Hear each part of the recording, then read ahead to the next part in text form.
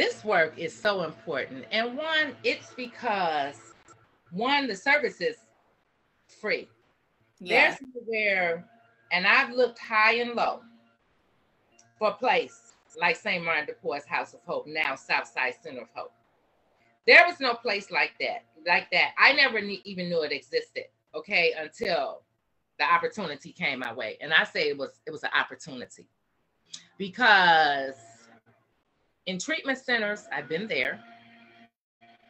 You know, you don't have that individuality in a treatment facility. Like you're just a miss clients. Mm-hmm. The purpose, I would feel the sole support is because you're helping individuals. You're helping where the staff looks at those young ladies or ladies as individuals, as women, as human beings. Their children, they bring them in, they're able to go to school and get an education.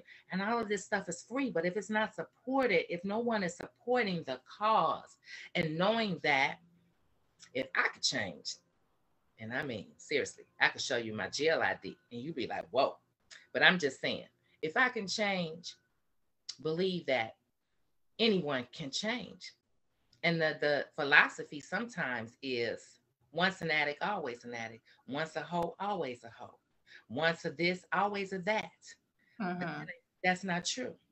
If you read the Dr. Seuss Cat in the Hat books, you'll find out that you could become whoever you want to become in life, but you just need that support. So if we don't have that support, that continued support through the Southside Center of Hope, where there is no place for a woman to go with her children and be able to reside. I don't know what the time frame is now, but I heard it. They got a little.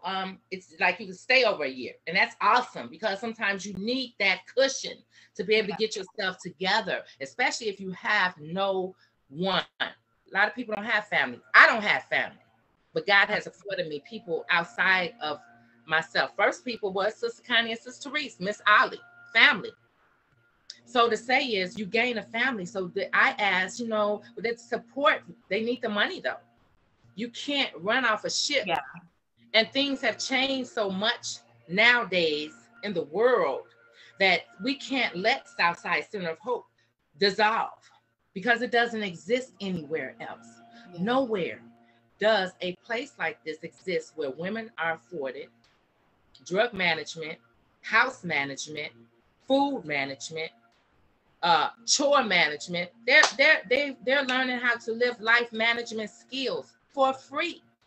Mm-hmm. But I ask and we say we need the support. We need people to throw in that money because it's not free. And yes, you can change. I changed. I changed. Yes, I might have went back out there, but guess what? I gained so many seeds at St. Martin de Porres House of Hope.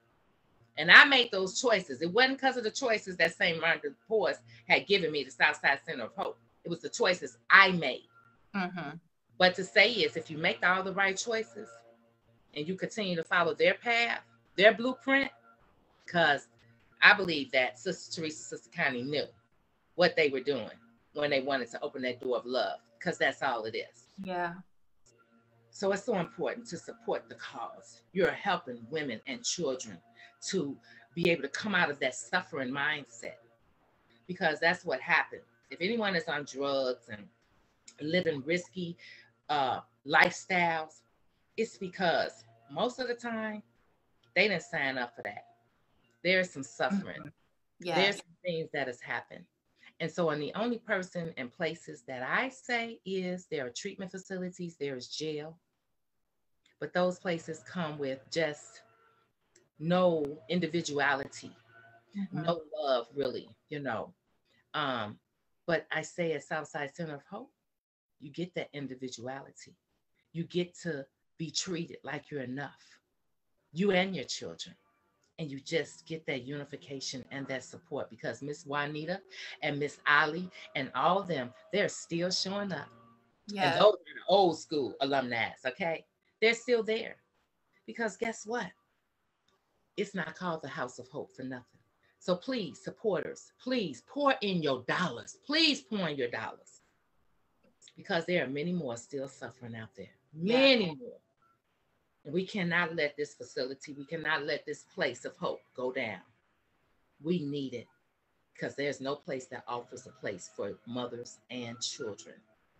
And right now, it's the holidays. So important for mothers to be bonding with their children.